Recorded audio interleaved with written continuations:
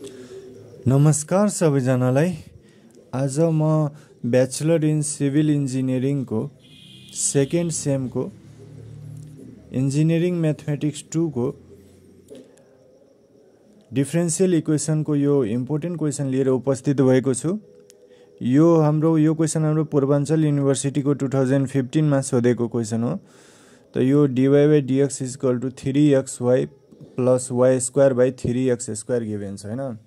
अब यो क्वेसन चाहिँ कस्तो टाइपको हो त्यो यो इक्वेसन कस्तो टाइपको हो त्यो पहिला हामीले चिन्न जान्नु पर्छ। त इक्वेसन चिन्ने मैले ट्रिक्स चाहिँ यो भन्दा पहिलाको भनेको थिए कि यो न्युमेरेटर र डिनोमिनेटर को यो पावर हामीले हेर्नु पर्ने हुन्छ। पावर यदि इक्वल भयो भने हाम्रो के हुन्छ, डिग्री पनि इक्वल हुन्छ। अब यहाँ हेरौँ, x को पावर 1 छ, y को पावर 1 छ, x को पावर 1 छ, y को पावर 1 छ। त 1 + 1 2 हुने भयो पावर, अनि यहाँ पनि y को पावर 2 हुने भयो। त माथि न्युमेरेटरमा पावर 2 हुने भयो, त्यही भएर न्युमेरेटरको डिग्री चाहिँ 2 हुने भयो, अनि तल चाहिँ 3x स्क्वायर छ। त x को पावर 2 हुने भयो, त डिनोमिनेटरको डिग्री पनि 2 हुने भयो।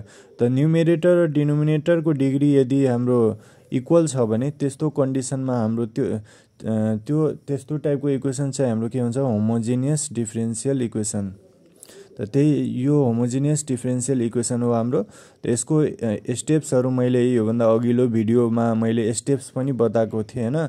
सबभन्दा पहिला चाहिँ के गर्नुपर्छ, y = v * x गर्नुपर्छ, अनि दुवै साइड x को रेस्पेक्टमा डेरिभेटिभ गर्नुपर्छ, अनि dy by dx = d * vx/dx हुन्छ। अब यसमा प्रोडक्ट रुल एप्लाई गर्नुपर्छ हैन। प्रोडक्ट रुल भनेको के हो भने, प्रोडक्ट रुल भनेको के हो त्यो चाहिँ हामीले पहिला बुझ्नु पर्यो हैन। प्रोडक्ट रुल भनेको के हो, प्रोडक्ट रुल को फर्मुला हाम्रो के हुन्छ, u dv/dx + v du/dx। Capital v हो यो हैन, यो क्यापिटल v हो बाइ dx। यो v र v मा कन्फ्युजन हुने होइन।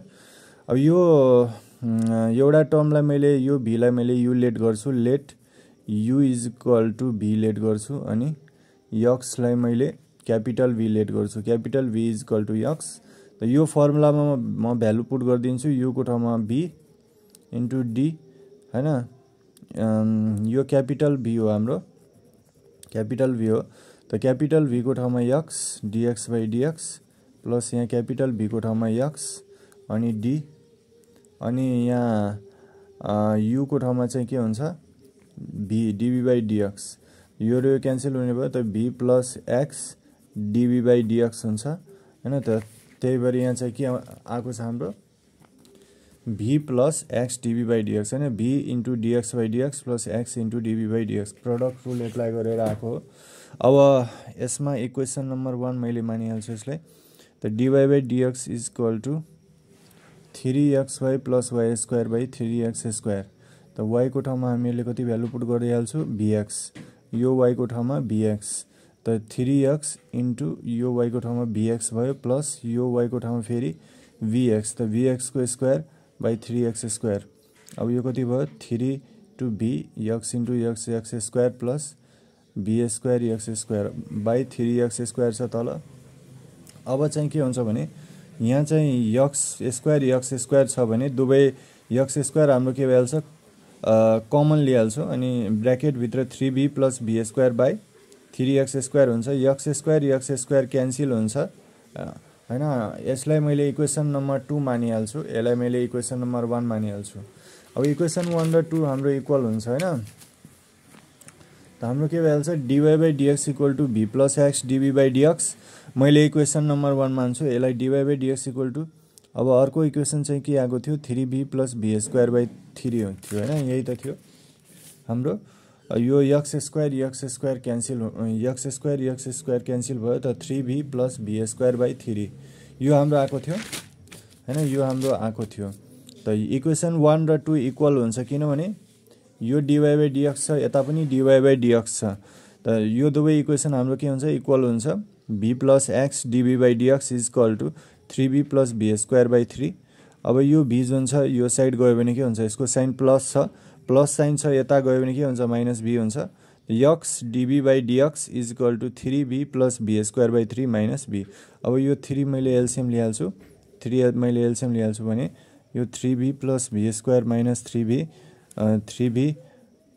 3b plus b square minus 3b 3 into b 3b हुन्छ। अब यो 3b र 3b हाम्रो क्यान्सल हुन्छ, यो 3b र 3b क्यान्सल भएर हाम्रो के हुन्छ x DB by dx is equal to यो b स्क्वायर बाई 3 हुने भयो हाम्रो हैन, b स्क्वायर बाई 3 हुने भयो। अब dv तिर जहिले पनि हाम्रो v भेरिएबल हुनु पर्यो, dx तिर जहिले पनि x भेरिएबल हुनु पर्यो, अनि मात्रै हामीले इन्टिग्रेट गर्न सक्छौं। त यो b स्क्वायर v भेरिएबल हो, यसलाई dv तिर लग्छौं, त dv यता छ, त b स्क्वायर जुन छ यता आयो इक्वल टु यो dx यता आयो हैन, माथि तिर जान्छ, यो माथि वाला टर्म तल जान्छ x, अनि यहाँ 3 पनि छ। त हाम्रो dv by b square is equal to dx by 3x, त dv बाई b स्क्वायर। अब यसलाई चाहिँ मैले के गर्छु भने यो side लगिहाल्छु, minus dx by 3x is equal to 0, dv by b square minus dx by 3x is equal to 0।